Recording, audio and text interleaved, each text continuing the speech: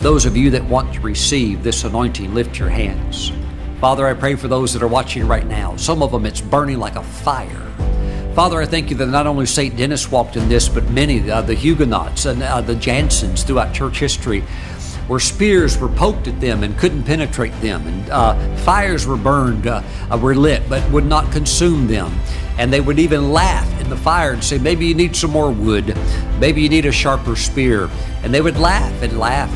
Father, I just thank you that the end-time church will know nothing but victory. And when we leave in victory, and we leave on terms of overcoming. Father, let that anointing touch the forehead as a fire. Let it touch the forehead of your people. Now, receive in the name of the Lord Jesus Christ. Woo, hallelujah. Thank you, Lord Jesus. Hallelujah.